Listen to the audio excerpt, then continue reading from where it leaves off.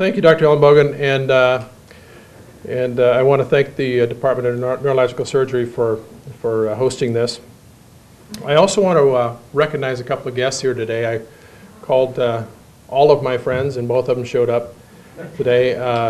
Dr. Terry Rogers from the Foundation for Healthcare Quality is here, and oh, there you go. I knew you were there somewhere. The foundation sponsors a number of advocacy programs aimed at improving healthcare quality for both patient and the industry in general. And for me, he provides a very great perspective into healthcare quality matters, and he has a gift for being able to boil down a complex concept into just a few simple words, and a few simple words are best for me. I also want to mention that, well, as Dr. Ellenbogen said, my wife is here today, and my other special guest. She has a very unique outlook or perspective on the healthcare system. We were just talking the other day about she's thinking about going into the hospital for surgery, for elective surgery in the next year or so, and we were talking the other day about when she's been in the hospital, and really other than to have our 3 children, she's never ever been in the hospital. But her perspective is from the patient advocate viewpoint, which is huge, and seeing as how you're on one end of that spectrum, I just kind of want to emphasize that the other end of that spectrum of healthcare, that the patient advocate and listening and hearing what they have to say is so critically important.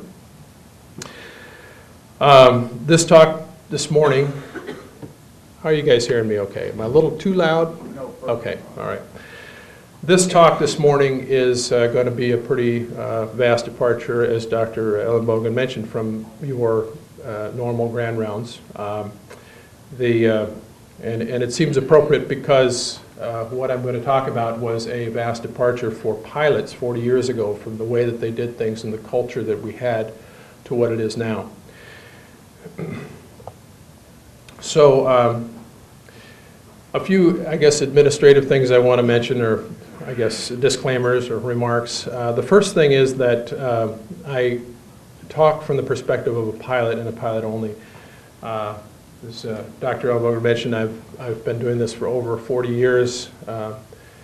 So I think as a career, I think I'm stuck with it, not going anywhere else. But I don't claim to have any great insight into the healthcare business other than the anecdotal information that I hear every day, that I read about, and that I've done in my research. But it's important to note that what I'm talking to you about is from the perspective of an aviator. You might hear a little bit of bravado or bragging about our safety record, but that's what I'm here for, because we've had such an incredible run for the last 40 years that I'll kind of expand on that a little bit, but we've had a tremendous success rate. And when I boast about 0 accidents and our tremendous success in this area, I do that with the thought in the back of my mind that it could change in a heartbeat. And I don't think that the error rate is going to go up significantly. I think we've got a handle on that. But the fact that an accident could happen at any moment is something that we're very, very much aware of. And every day when I go to work, and I think every pilot has to fight the tendency for complacency, because it's very easy to say, well, you know, in the case of commercial aviation in the United States for the last 2 years, we've had 0 major accidents, and that's pretty significant. So it's pretty easy to sit back and say, well, we're just kind of go along for the ride, especially with the automation that we have and so on. Another point that I'm going to make is that this talk that I'm giving you today is really based on a course that we teach to corporate flight departments.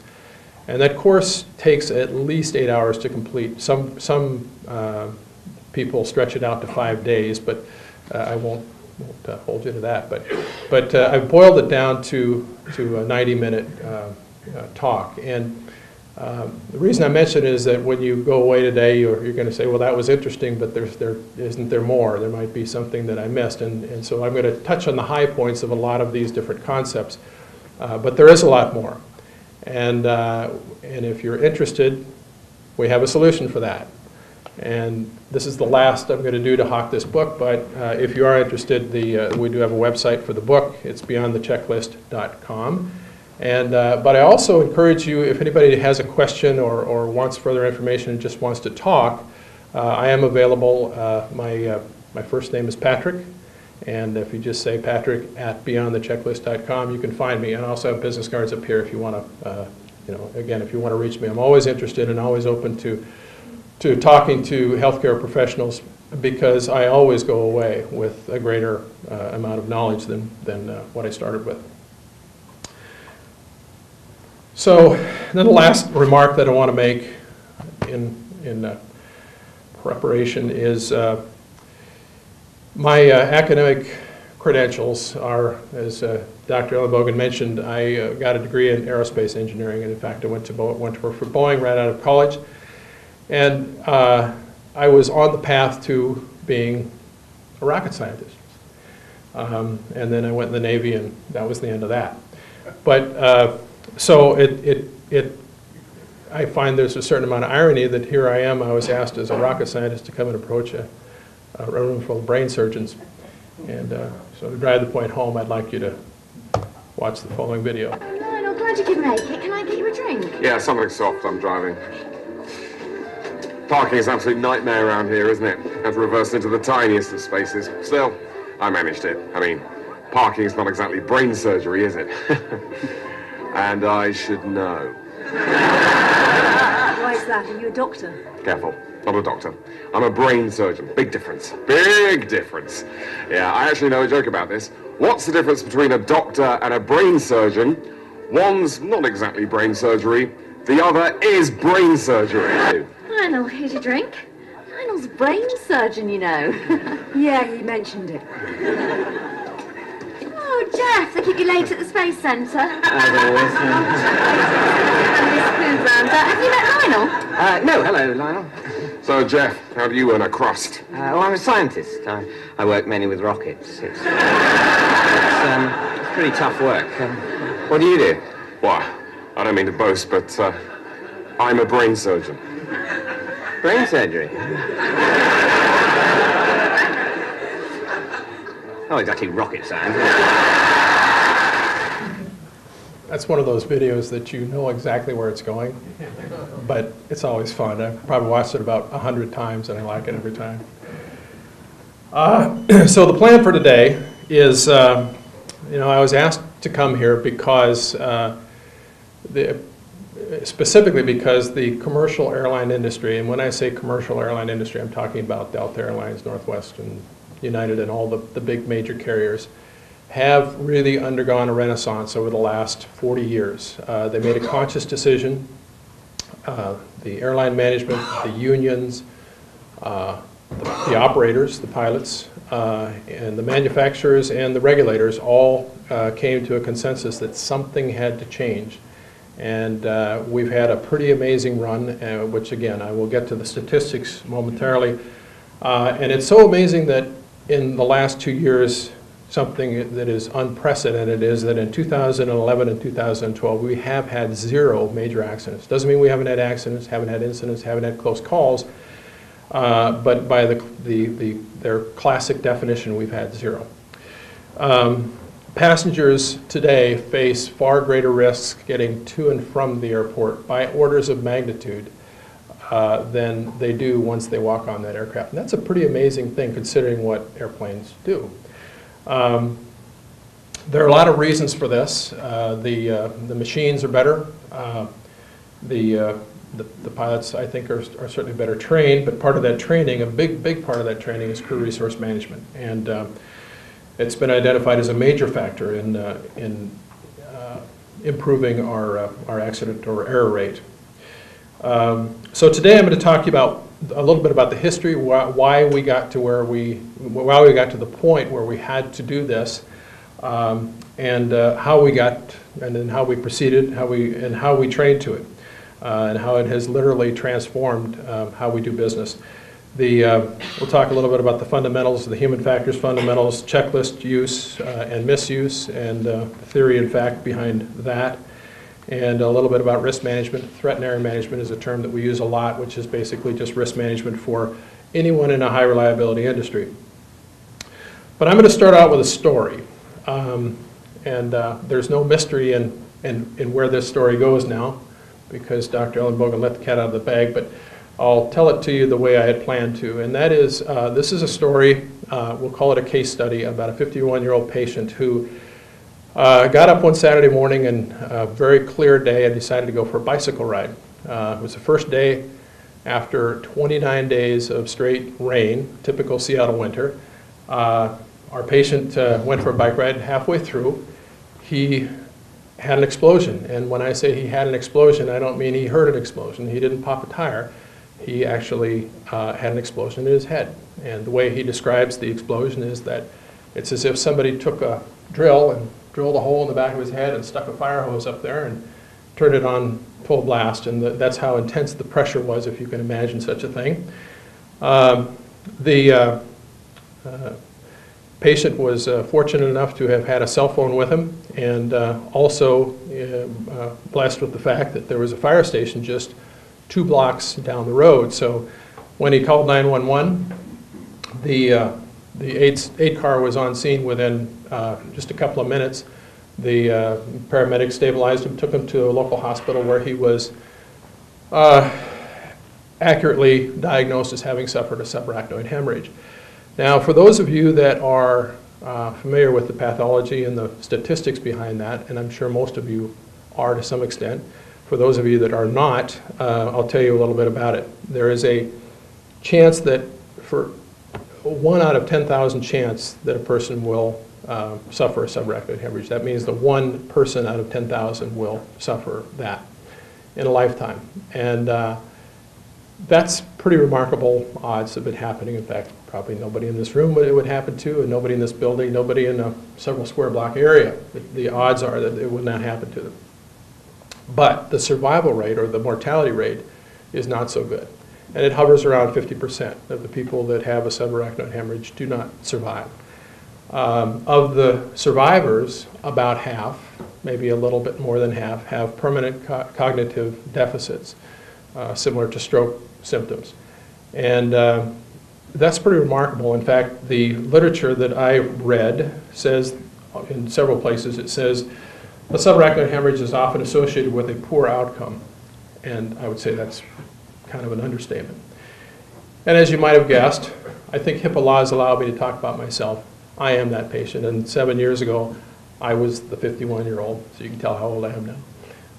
I was the 51-year-old that went for that bike ride and had that hemorrhage.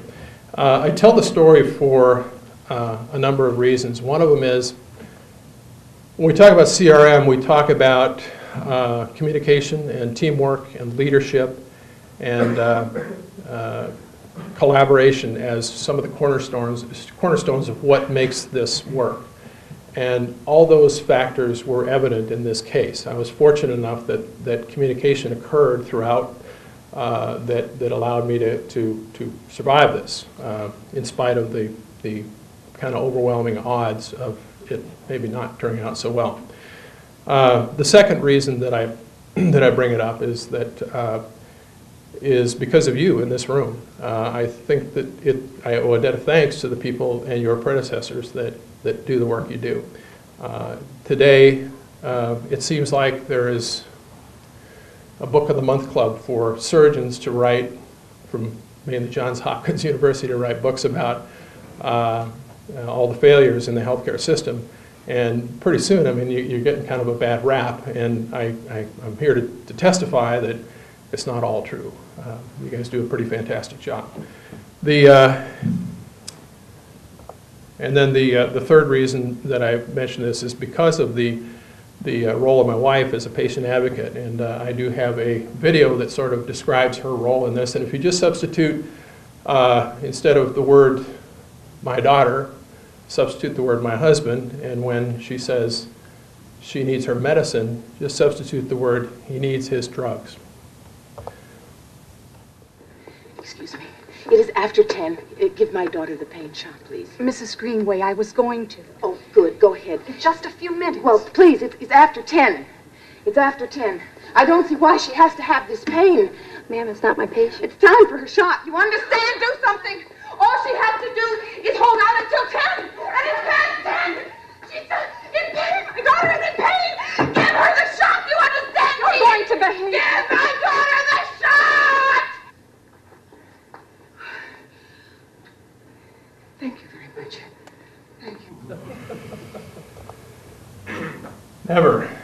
Ever underestimate the value of a patient advocate. And I've found that to be true. I think all of you could verify that it is just another set of eyes. And I cannot reiterate the fact that if you see somebody, a family member, as hard as it may be to stop the busy life that you have, the busy schedules you have, to at least listen, see what's going on, because that is definitely key.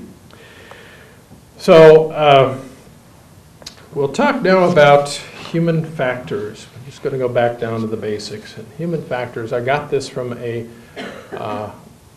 actually one of my classmates from college who has a master's degree in human factors. And he said there's two rules, very simple. Machines break, people make mistakes. That's human factors 101 in a nutshell.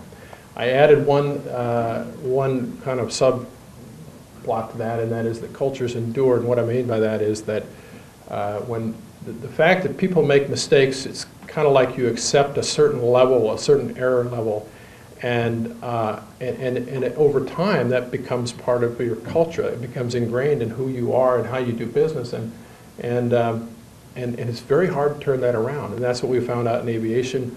I think that there are three factors that allow cultures to change. If I can just get to the right page here. Typically, cultures change because of some catastrophic event. A typhoon or a tsunami washes out a town and people have to move. A survival instinct is another factor that causes culture to change. And the other reason that cultures change is because of they're forced. They're forced by regulation or by fiat. And in the case of aviation, we had all three. We clearly we fly machines and they break. As far as people making mistakes, that's pretty obvious. And whenever we have a catastrophic event, we have a very, very strong survival instinct because we are the first people to the crash site. So we're highly motivated to change, and as I say, the regulatory piece was all we needed to push us over the edge. And that was when the FAA and the National Transportation Safety Board said, you're going to do this. You're going to train to CRM.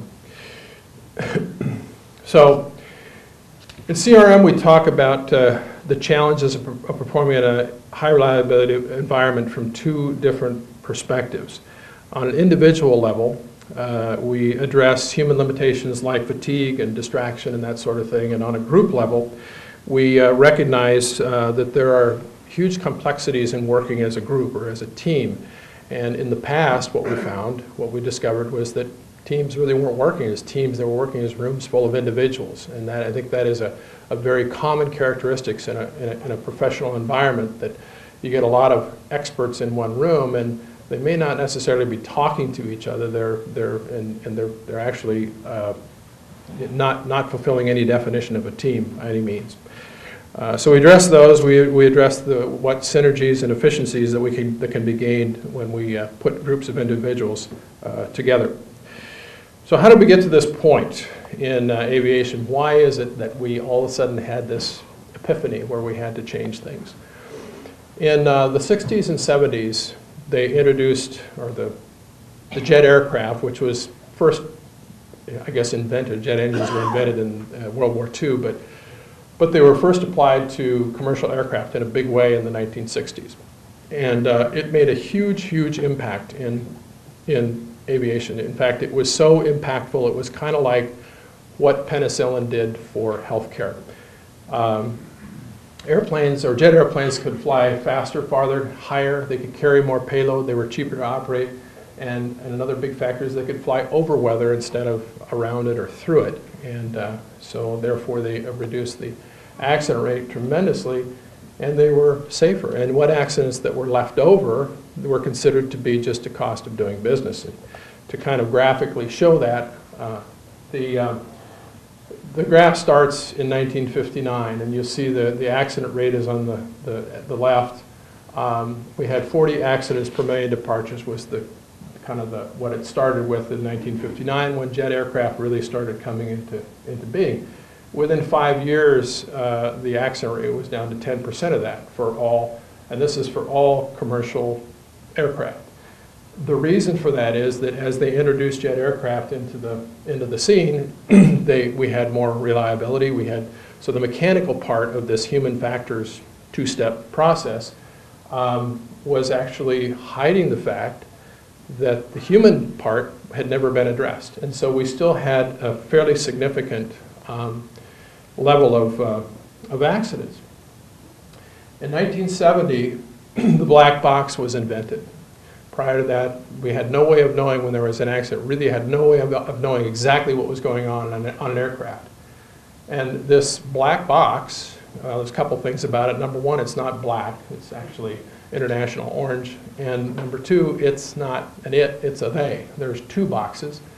Those boxes are for the cockpit voice recorder, which records all the communications in and out of the cockpit as well as inside of the cockpit, and the flight data recorder, which records all the flight parameters, the most elementary information that it gives from the very back at its inception was heading, altitude, airspeed, pitch and roll positions of the aircraft, and some very basic stuff. Now they record thousands of parameters, and all those things are set against a timestamp so that when there is an accident, we have a way to track down, a very, very precise way to track down the pathology and what led up to it and what happened in the accident.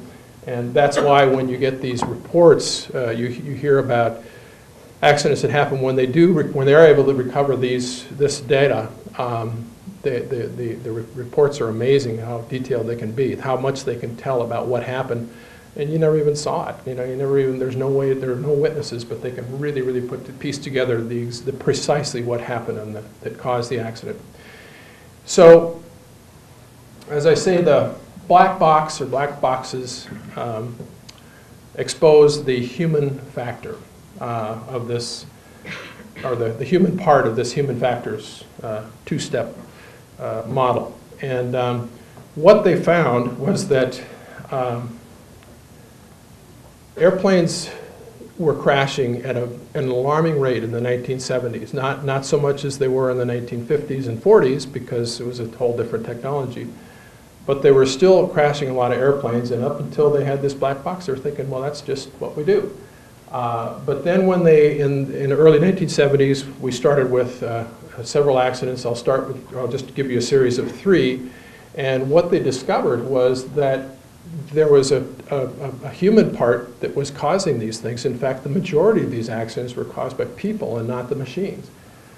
This one is Eastern Airlines 441, which was in the Everglades in 1972. There were 103 fatalities out of 176. Briefly, what happened in this circumstance, 3 guys in the cockpit, they were making an approach to Miami.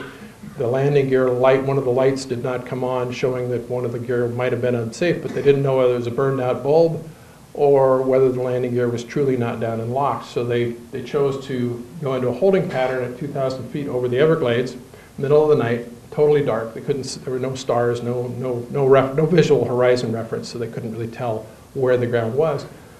But they certainly could, with their navigation, tell what their altitude was.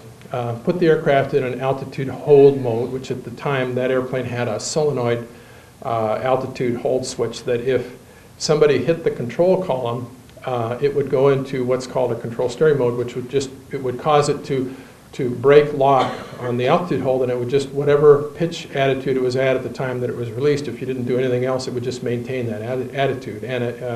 And in this case, it was still spinning circles because it maintained that roll attitude but it started to descend slowly, slowly, slowly, very slowly, right into the ground. And the reason for that was you got 3 guys in the cockpit, and all 3 guys were doing 3 different tasks, and it was just a light bulb. And they didn't know whether it was burned out, and then one guy is trying to change it, he doesn't know how to get the lens out, and another guy is trying to find a spare bulb, and another guy is looking up in the book, you know, what do you do if the gear won't come down? But there was no coordination, and this was the result. The second accident is known as the most horrific, or the worst accident in aviation history. Happened in Tenerife, probably early in all of your lifetimes, or before you were born. But this happened in 1977. 583 fatalities out of 644 on board 2 747s that collided on a foggy runway. What was behind that accident, again, was lack of communication on several levels. Inside the cockpit of one of the aircraft was a Dutch crew, a KLM aircraft, and we had there's so many factors in this particular accident, so many CRM, I guess, violations or things that went on here, so it's hard to cover even a fraction, but there was a hierarchy issue inside the cockpit where the captain was the chief pilot for the whole airline. The co-pilot was a newly certified co-pilot in the airplane, and the engineer was, at the time, considered the low man on the totem pole always. And so that we had this hierarchy structure that we have since proven is not very effective. In fact, it's very dysfunctional. And so when it came time for somebody to say, God, this doesn't seem right, did we really get clear for takeoff? It turns out they were not. And the co-pilot, instead of saying, no, we're not clear for takeoff, he said, are we cleared now? I mean, that was kind of the way he approached it, kind of hinted, and the captain says, yeah, we're cleared, and he put the power up, and away we went, and crashed into another airplane that was on the runway. This addresses one communication issue that we talk about called hinting and hoping, which is something that happens in professional environments where people don't want to step on anyone else's toes, so they say things very, very tepidly. And it just doesn't work out so well in a high reliability or high risk environment where you have to get things done right now. There were other communication issues, language barriers. The tower controllers didn't speak English very well; they spoke Spanish primarily, and so it was just a mess all around. And as I say, there were several other issues that were going on that, if I had 3 hours, I could address all of them. And then the final one was in 1978. DC-8. Was coming into Portland, arriving in Portland. They also had a landing gear issue, and this was another issue where communication failed between cockpit crew members, where the captain was a cowboy. He was an absolute, he was an ass. I mean, he was one of those leaders that was a leader by decree. He was not truly a leader. He was just crack the whip, and he intimidated the other crew members into just shutting up. And so as the airplane was in orbit, when they're trying to resolve this issue with no plan, no communication of what the plan is, they just went into holding, and the captain didn't really say, well, this is what I'd like to do. The other crew members were saying, you could tell from the cockpit voice recorder, they were hinting that they were running out of gas, and it wasn't until the first engine, actually until the second engine flamed out, that the captain realized, hey, we're running out of gas. And his words were something like, what's going on here? And these other 2 guys were saying, we've been trying to tell you. And so the result was the airplane ran out of gas. And interesting, the picture here, you'll notice there's no fire because there's no fuel to burn, no fuel. So, and those are just 3 of very, very many crashes that happened in that time frame. And as I say, that was kind of the tipping point in 1978, December 1978, when that happened. And at that point, the NTSB, which I keep using these acronyms, the NTSB is the National Transportation Safety Board, which is a government agency that investigates accidents and makes recommendations. They don't really have regulatory authority, but they make recommendations. But the NTSB, the FAA, NASA, and the industry in general said, we've got to do something. Now we've exposed this big problem. We have to do something about it. So they They had a huge conference in June of 1979 and came to some pretty interesting conclusions when they looked at the accident reports for all these accidents that have been going on. And one of the things that they discovered was that in 63% of the accidents, the slide may not be very readable, but in 63% of the accidents where they could identify what the cause was, meaning they had cockpit voice recorder or they had black box data basically, where they could identify the cause, 63% were pilot error. It doesn't mean that there weren't other things going on. In the case of the airplanes that had unsafe landing gear indications, I mean, that happens a lot, but that's what we get paid to do, is to solve those kind of problems without flying the airplane into the ground. In the NTSB conclusions was, or they said that the majority of accidents where flight crew actions or inactions were considered the cause of the accident. They identified inadequacies in leadership, communication, crew coordination, or also known as teamwork, and decision making, as opposed to technical proficiency. And what's interesting about this is, up until this point, technical proficiency was considered the prime determinant in whether a guy could do the job. Interestingly, now we've gotten to the point where we're assumed to be technically proficient. By the time we get to flying for an airline, we know how to fly an airplane. What we get, I guess, graded on in large part when we have a check ride, in very large part, is how we work together as a crew. How do we make decisions? Typically when we go in for a check ride, if the check ride fails, which doesn't happen very often, but when it does, when we've screwed it up so badly that we have to go back and do it again, or you know, it's that bad, the whole crew fails. It's not one person. They never, rarely anymore do they, unless the guy is totally checked out, they rarely fail one person. It's always the entire crew. So now we'll talk about crew resource management and what it is. What the magic is. It was first introduced in 1980. It took a long time to become part of our culture because it is such a huge shift in the way we do things. And the first major save, we call it a save, that is documented is the United Airlines flight that went into Sioux City, Iowa. And just a little bit of brief background on that and why that's considered a crew resource management save. First of all, what happened in the accident was all the hydraulics failed in the airplane, which is supposed to, statistically, should have never ever happened. But there was an explosion in the number 2 engine, which is the engine in the tail, and the turbine exploded, and it cut every hydraulic line in the airplane, and all the hydraulics bleeded out. So there was nothing. This is not a fly-by-wire airplane, but certainly fly-by-hydraulics airplane, and it was unflyable.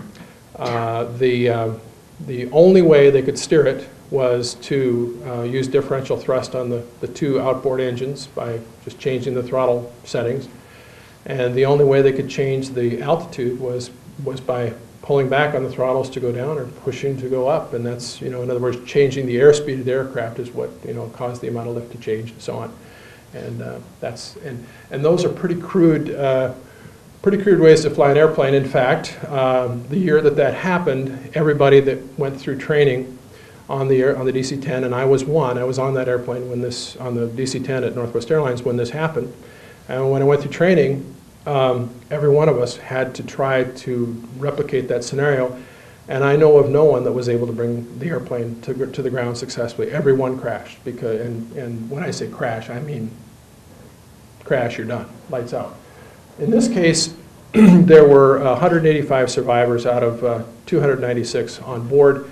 You would think that's a lot of people died, but a lot of people's lives were saved. And the captain, Al Haynes, I think he's pretty much fully retired now, but he was on the speaking circuit for a long time, and I've seen him a couple of times. And every time he speaks, he gives credit to crew resource management as being the key that brought that successfully to a relatively successful conclusion, where by all rights it should have been a total loss. The things that happened in that flight, a couple of things. There was an instructor pilot in the back of the airplane that knew the aircraft backward and forward. He was highly trained on the mechanics in the airplane. He sent a note up to the cockpit when he found out that something was wrong. He sent a note up to the cockpit and said, "I'm here if you need me." Captain Haynes said, "Why not?" And what he says when he gives his talk is that 10 years before that, he'd say, "I'm busy." That would be his response. But in this case, he said, you know, it's a resource. It's something that I can use to get to help me out. Why not give it a try? So he brought this guy up. And the guy, this fourth pilot, the guy that came from the back, was really the one that brought the airplane to the ground because he knew it so well that he was able to do the steering. And he sat back in the, I don't know if he had a chair or what, but he sat right back behind the throttle quadrant, and he just basically flew the airplane.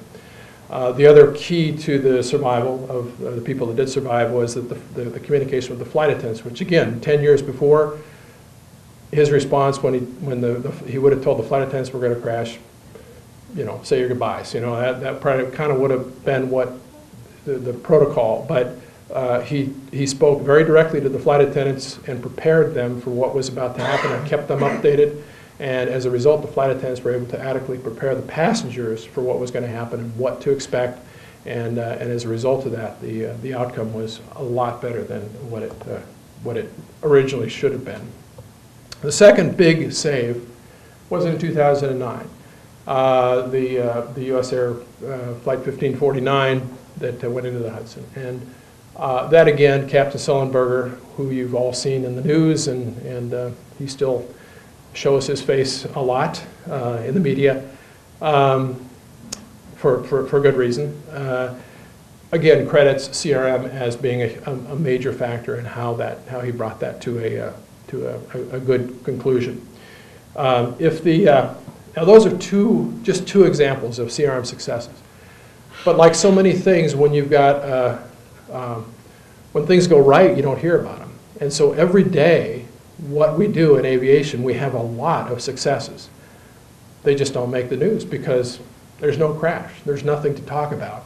Like, you know, what is it the news people say, if it bleeds, it leads, but if there's no, you know, nothing dynamic, you're not going to hear about it. So,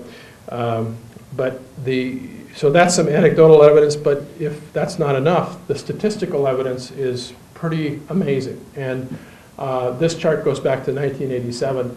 And basically, it's an accident rate per million flight hours versus time, and you can see that it's on a steady decline. We've had a couple of other years where we had no accidents, but the fact that we've had two in a row is just absolutely remarkable. And so the system does work. So what is crew resource management? And I keep looking at my watch because one of the things I talk about is fatigue, and one of the things that bothers me when I go to a talk is if somebody keeps me in my seat for more than an hour. So if we get to 8 o'clock and we haven't taken a break, somebody start throwing something at me. So, what is crew resource management? Well, there's a classic definition that the FAA gives in all their manuals and publications, and it's very simple. And I think very inadequate or very inaccurate, but it's basically CRM is a system of management that makes optimum use of all available resources to the flight crew to ensure safe and efficient flight operations. It's kind of weak, but because CRM is a lot more than that. Let me get caught up here. When we talk about CRM, we're talking about that for certain, the recognition of resources and utilization of all the resources at hand, and that's kind of a mind thing. I mean, it's something that we have in our head all the time. Instead of going right to the checklist or right to one thing that we've got memorized in our mind that we're going to do, and we memorize very little as far as procedures and so on. But we tried to take a holistic approach or look at the whole picture and see what resources we have available, and we talk about it and we utilize them. But CRM is more of a culture, almost like a cult. It involves leadership and teamwork and kind of a risk management protocol and thought process. The resources that we talk about when we just talk about purely the resources are the physical resources, obviously the technical, or the equipment, the technical manuals, procedures, technical knowledge, and the infrastructure that we operate in. And on the human side, and this is kind of what we really stress with CRM now, is the pilots, flight attendants, passengers, personalities, attitudes, air traffic control, dispatchers, teamwork, and communication skills. And you'll notice, well, when CRM first came out, it was called Cockpit Resource Management when they first initiated this program. And they very quickly realized, well, this has really pretty limited scope here, and so they changed it to Crew Resource Management because they felt, and appropriately, that all members of the crew, the flight crew, the ground crew, everybody should be involved in this. I mean, we all have to work together to come to a conclusion, and interestingly, on this list, we have passengers. I mean, we even include the passengers, and that's a very real thing that we do. The flight attendants will tell you that when they're going through the airplane and telling you, you know, you're sitting in an exit row, are you okay with that? They're not just checking with you to get an okay to use that exit row or that you know how to open a door. They're actually looking at the people, all those passengers. When they're checking your seatbelts, they're looking to see what the threats are, if there may be security threats, but they're also looking to see where their resources are for passengers, because if the things start to go badly, either from a security standpoint or from a mechanical standpoint, where we might be in danger of crashing or ditching an airplane, they want to know the people, they want to have identified in advance the people that they can depend on to help them in this situation. We have 4 what we call crew performance indicators that we address when we talk about crew resource management, and these are pretty universal and pretty simple, pretty basic. Communication, team building, workload management, and technical proficiency, and I'm going to address each one of those individually. Kind of keep in mind that each one kind of intertwines with the other. In other words, you can't have a team, you can't build a team unless you've got people talking to each other. You can't manage a problem that's in a cockpit that's designed to have 2 or 3 people working together. You can't have that. You can't manage your workload unless you've got a team, unless you've got people that are really dedicated or focused on working together.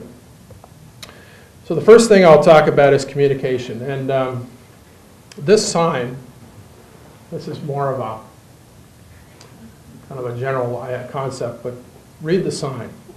You notice in the background is a hospital. Talk about confusing messages. And what's interesting about this sign is the person that sent the picture to me was a doctor, or is a doctor, at Rhode Island Hospital. And at the time she sent me that picture, she also sent me a couple of other attachments, which were reports from the, I guess, I don't know, there's the Board of Medicine, or anyway, a state regulatory board for medicine.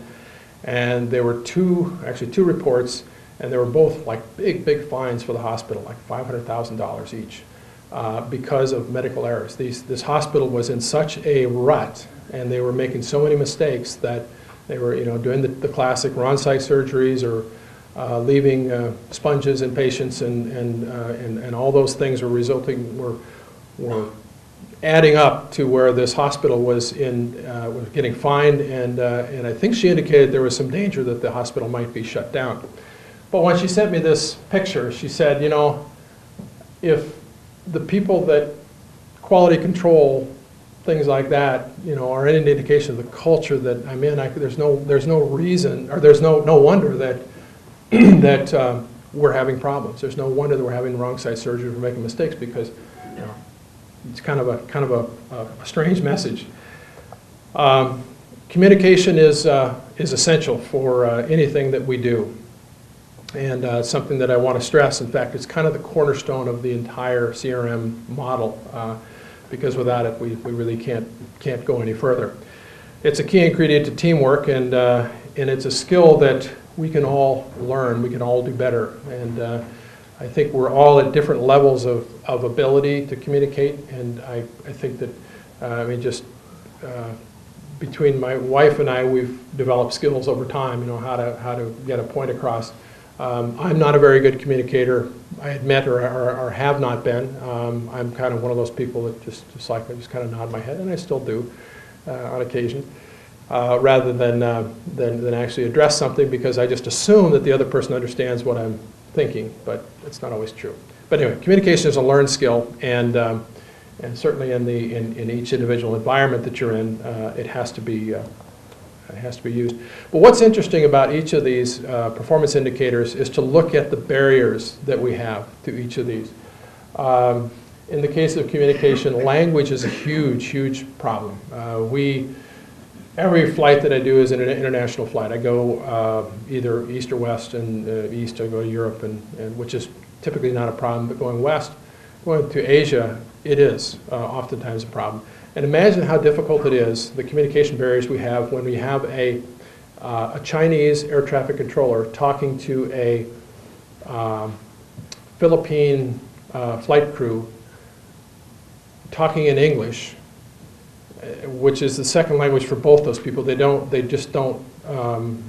one of them talk normally in that language. And imagine the confusion that happens. And I'm listening to this a lot, and of course I have the distinct advantage that English is the international language for aviation. So just about everywhere I go in the world, it's not a real hard thing for us, but it is a big problem, and it's a big problem to make sure that you hear what's really being said. And I know that in healthcare, or any industry, we have a lot of people from other countries, and it's a barrier that we need to address. We need to be recognized and address it by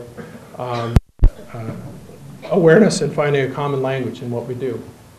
Obviously, unsupportive or punitive work environments, it's hard to get anything done or to communicate when you've got disagreements and somebody hanging over your head. Steep and strict hierarchies, that was always a problem. And in fact, the examples that I gave you about the United Airlines flight going into Portland that ran out of gas, that was a hierarchy issue. In fact, the other two were, to some extent, hierarchy issues too, where the captain was king, and people were intimidated and afraid to speak up when something was wrong. Lack of training, stress, both personal and work-related, are barriers. People under stress tend to communicate less frequently and less effectively, and I can vouch for that. And then finally, conflict is another huge thing. When people are at odds with one another, it's kind of hard to get a message across. I'm going to give an example of a language communication problem. It's a short video that sort of illustrates that. Das hier ist mein Sektor. Das hier ist das wichtigste Gerät des Küstenwächters. Das Gerät und das Gerät. Überlebensradar.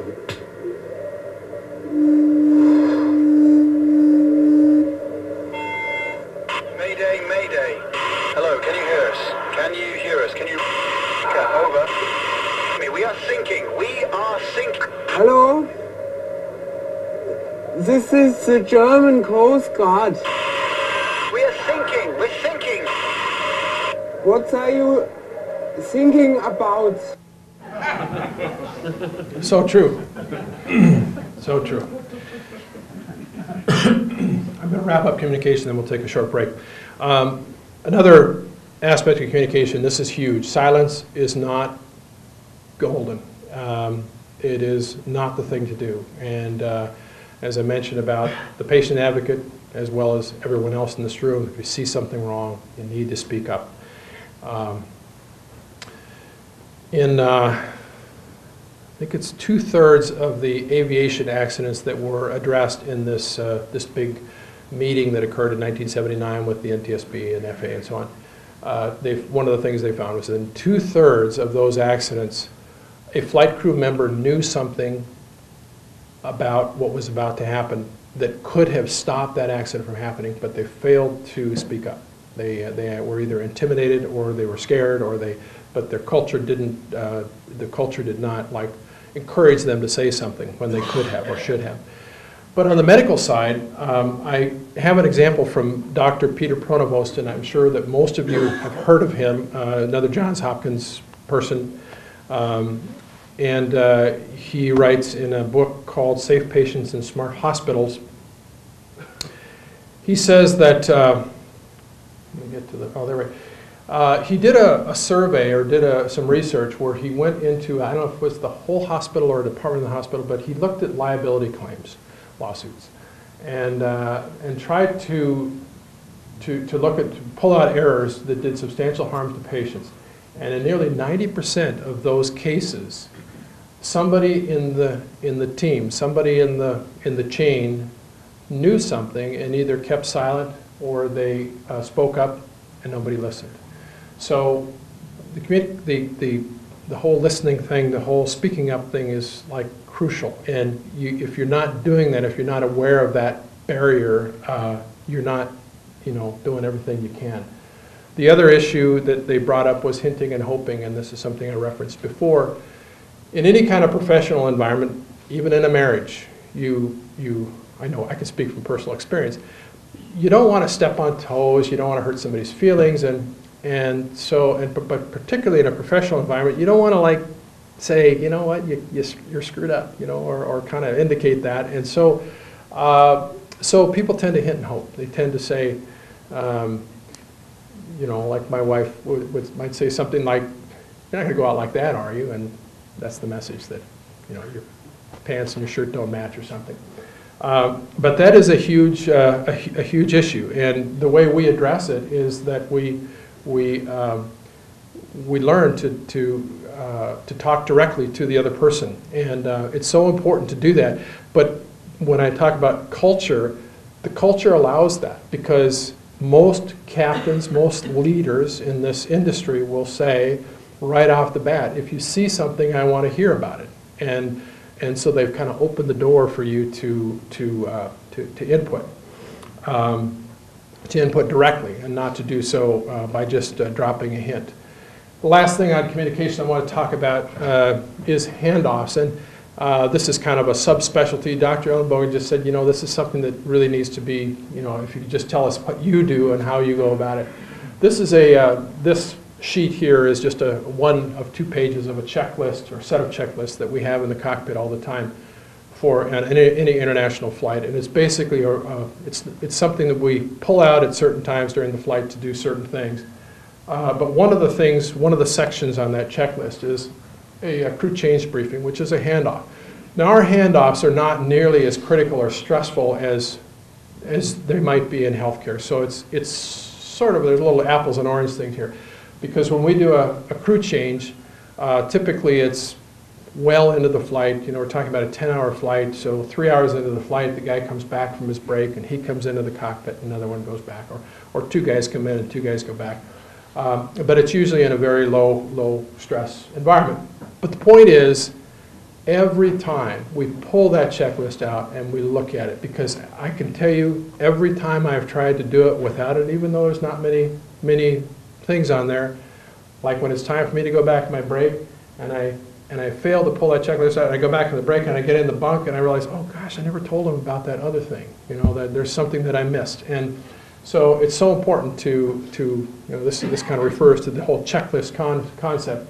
It's so important, and we know, to pull that thing out and go through each step. And the steps, I don't think I need to go through what each of these things, each of these points is, but the basic point is that you want to give the person coming on board the big scope and any particular items that might be of concern.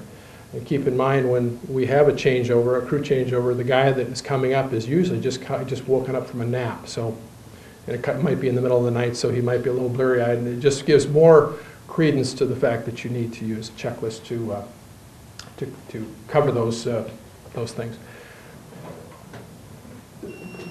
99% of the time for us, the handoff is a pretty seamless, pretty quick process. But whenever there's something big, that goes to the top of the list. If there's something that the oncoming person needs to know, and that's really, really important.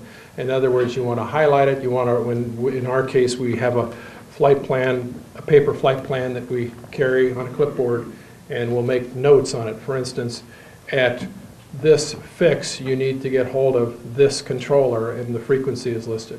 Or if there's an issue in the medical issue in the back that you've been dealing with, coordinating with what is the Philadelphia clinic, whatever it is, the clinic that, I've forgotten the clinic that we deal with because it happens so rarely, but if you're trying to do a coordination with the flight attendants and trying to work out how we're going to deal with a medical issue in the back of the airplane, that obviously would go to the top of the list. If there's a security issue or a threat or anything like that. And those are the things that really stand out, and that's important. It's extremely important in the changeover to highlight those things. You know, the routing and the altitude and all that stuff is nice, but it's the changes and it's the abnormalities that we tend to we need to concentrate on the changeover. Talk a little bit about team building. I don't want to just read through the bullets, but the team building, as you might have surmised, is a huge part of this process. And again, it is a cultural issue about knowing that you're all part of one big group trying to get to a goal. The team members are typically encouraged. One of the parts of it is that a team member is encouraged to participate. And as I said, it's kind of all about leadership. Team building is about leadership, and it comes from the top. It comes from, in the case of the aircraft, from the captain. And how he opens that door sets the tone for the rest of the flight or the trip. And what I mean by that is, oftentimes we have, like when we leave Seattle on a flight, we are highly encouraged to go down and talk to the flight attendants. Typically the captain is supposed to do that. They have a briefing room, and then he goes down and talks to them, introduces himself. And I have found that to be the most effective thing that we can do. I've complained a lot through the years about the way we get treated in the cockpit. There was just this cultural thing that happened way back in the 60s or 70s between flight attendants and pilots, and I don't know, at least in Northwest Airlines, and I don't know what it was, but it's like I saw how we were getting treated sometimes, and it's like I wouldn't treat my next door neighbor that way if I couldn't stand the guy. You know, at least if he came to my door, I'd offer him a glass of water. But the flight attendants and the pilots, for some reason, there was just this kind of acrimonious thing that was going on, and oftentimes we wouldn't get fed or watered, or kind of have to take care of ourselves. And that culture has changed through time. But one of the things that I found that's most effective, this is so amazing because I like to eat, is if I go and introduce myself to the flight attendants and I give them just the basic stuff, take 5 minutes of my briefing time, and I go and I say, this is me, and this is here's the flight time, here's the weather, here's what you might expect, and then I say, what can I do for you? I'll back you up in anything that comes up. If it's a security issue, I trust your judgment, and then I say, what can I do for you? What's important to you? And that makes such a difference. And I can say, since I started doing that consistently, I haven't missed a meal. So, but the team building is a huge part of what we do, and it's just, as I say, it's so important to get everybody kind of on the same page. This is about how not to build a team. This is about first impressions. And back in the 80s, when we started CRM training, Northwest Airlines did a few videos that were kind of funny. This one is, we call it, we have two of them called the good captain video and the bad captain video. This one is the bad captain video because the good captain video is just kind of boring, but the bad captain video is, the setup is this. This is a 727 cockpit. I apologize in advance for the quality of the video because it's pretty old. It's been re-recorded a number of times. But the captain knows that there's a hidden camera in the cockpit. So he's in on the gig. The co-pilot and the second officer are on the right side, and they don't know that this is a setup. And the objective is the captain comes in and he just acts like kind of a jerk. Kind of the typical, hey, I'm king, do what I say, shut up, do your job. And and it's interesting to watch the reaction on the part of the crew. I just came off for 3 days full time. What you do the last time? I just had a week of vacation. I pretty much just sat around, fixed up the hospital and stuff like that. Well, really, we'll be doing, can you move in a little bit? Sure.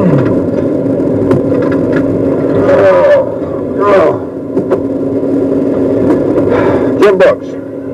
George Brown. Nice to meet you. George, how are you? Fred Beck. Fred, how are you? Well, you look like a new hire. Been here 3 months. 3 months? Oh, my gosh. How old are you, Fred? 26. 26 years old. I've been with this company for 25 years. I guess that means I was a second officer on a 707 when you were in diapers. Yeah. How long you been on this airplane, George? Well, about a year or so. Well, I've been on it 12. So. Okay, I'll tell you what we'll do. We'll draw an imaginary line right down here in the middle, okay? You don't touch anything on my side, I don't touch anything on your side, okay? It takes care of the brief. Okay. Get that last little gesture at the end. And keep in mind, those two guys on the right had no idea that they were being filmed, that this was a setup. And that so clearly epitomizes what goes on in somebody's head when they realize, this guy's a jerk, I don't want to work for him. So the man's just starting out a very, important part of your life, a flight, with that kind of an attitude, that kind of a situation. Thanks for the pointer. I might need it one more time. So some of the barriers, once again, that's the most interesting stuff. Authority or lack of authority or improper authority. Not including the entire crew. I've tried to emphasize that having everybody on board makes just a huge difference in how things go. Failure to adapt as situations change, which they always do. I know in your industry it's a moving target, and then stress and conflict. One way that we handle operational conflict is talking, but here is an example of one way maybe not to handle it. This is another video, and this goes back to the setup is that it's from The High and the Mighty, and this is kind of a classic. Just about everybody I'm sure has seen this, but it's always worth seeing again, where John Wayne is the co-pilot, Robert Stack is the captain, and Robert Stack is really a sweat in this situation, and he wants to ditch the airplane, and John Wayne is saying, "Oh, not so fast."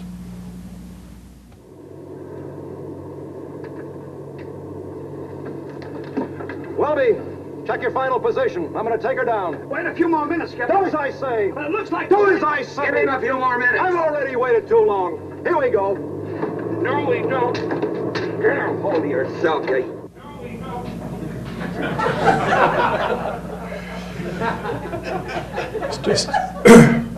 It's just another tool to put in your arsenal. Workload management, the third of the CPIs that we're going to talk about, is again critical, and how we handle task management, task distribution, prioritization, time management, and situational awareness. All these things are core to this workload management concept. Just give me a moment here. Once again, some of the barriers. These are huge, and I think that you can relate to just about all of them. Fatigue, I'll talk about that in a moment. Hunger, physical environment, emotional state, whether you're bringing something to work or not. Whether it's something that happens, stress that's occurring because of the job. And I'll stop at that one for a moment. When we were writing this book, one of the co-authors was picking my brain about how we do things and how we communicate, and one of the things she was really surprised about was that we're really caring and sensitive guys. When I show up to work and I've got something on my mind, I know that it's important to communicate that to my crew members, to the other guys in the cockpit, and say, we went through a pretty dark time, my wife and I, with one of our kids years ago, which seems like everybody does, but if I show up to work and we had just a horrific night before because of something that she did or something that happened, That's important enough that I would say, you know, we got some stuff going on at home, just watch my back. And just that is enough, you know, relaying that to the other people in the team actually makes a difference, because then it lets the other people know, you know, maybe if he missed something on a checklist or, you know, missed some other thing, there might be a reason for it, and so have a little extra vigilance. I'll talk a little bit about multitasking and complacency as well. And then, of course, interruptions are huge, and workload, the training, medical issues, drugs and alcohol, all these things are factors in effective workload, or barriers in, to effective workload management. I'll talk about these three things, break these out. Fatigue, I think, is a huge issue. I know is a huge issue in healthcare. It's a huge